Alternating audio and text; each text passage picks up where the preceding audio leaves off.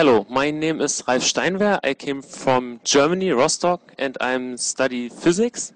Yes, and my question is, what was the situation in which you get the message that you received the Nobel Prize on physics? Thank you. So I was in a meeting, but I brought my mobile phone, and so it was ringing. And so I went out of the meeting room, and so there was a message from somebody that told me, Professor Fert, I am calling from Stockholm, from the Academy of Science of Stockholm.